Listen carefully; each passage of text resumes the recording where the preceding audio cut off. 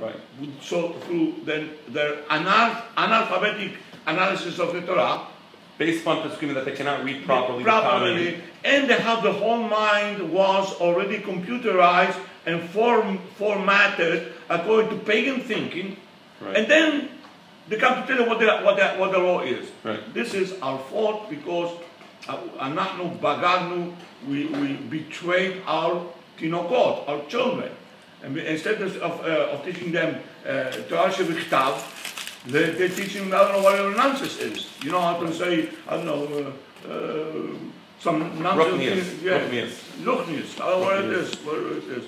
Yeah. So again, the mind, we are living in a Gentile environment. By Gentile environment, I mean where the main values governing society are pagan values. Right. All right? The pagan society. Now, after the mind is formatted according to pagan values, then start a little bit of Torah, right. Yes, and they know barely how to read in Hebrew.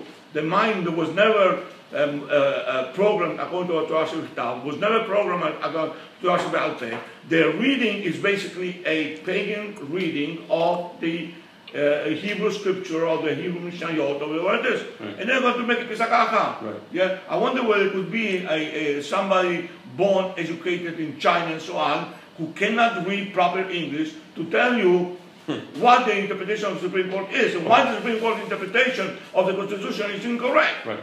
Right? Right. So these people listen to this. These people, they have no self-respect, right. And also, you know, we should also not respect them as right. And this, I know I said the last point, but this would be, I hope. You mentioned the word lemental, right? Which I love that idea. From because,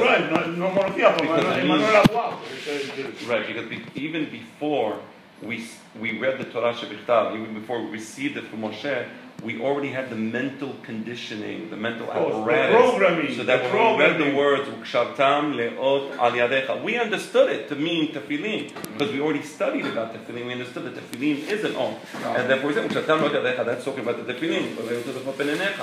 That's talking about the tefillin. So it's not that we sat down. What does the word "ot" really mean? We're not pagans. Right. Let's look at the Akkadian. What does it mean in Akkadian? What does it mean in Ugaritic? What is it? Who cares? We understand.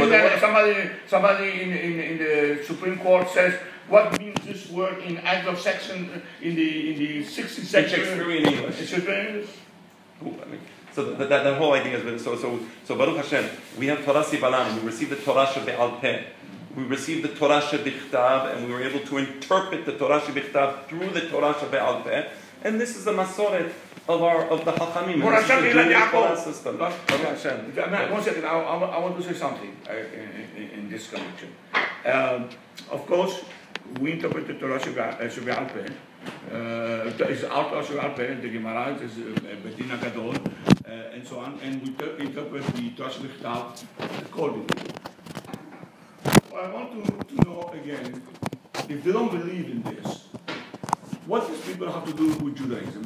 What am I to say is, there is something, a new kind of idea. I want to explain because this is, today they don't tell you, believe in minut.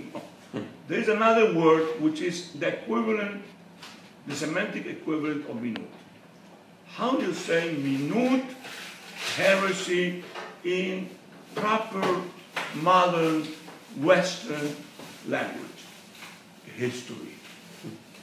History, as you say today, history is not historical. There is no historical meaning to the word history. The word history was what I, a single writer, imagine. And this is even for us. Yes, imagine was the past. It's just like this poetry. And there is novels, romantic novels. There's also a history. I imagine, if you read Gibson, the history of this, he puts all kind of speeches in the mouth of generals and heroes and this. There's always history. There were no historical grounds for that. And now comes so-called historians and say, no. What there is, there's three kinds of history. My history is historically true. First of all, I don't believe so. But even if it is so, it has no legal meaning to me. Right. All right? And therefore, the idea to introduce history as the ultimate judge of the truth is an invention. Right. You cannot go and tell the Supreme Court, but historically, Your Honor, your interpretation is incorrect. Therefore, you're out of court. All right? So, history and law have nothing to do in common. Two mutually exclusive realms. Baruch Adonai Le'olam. Amen.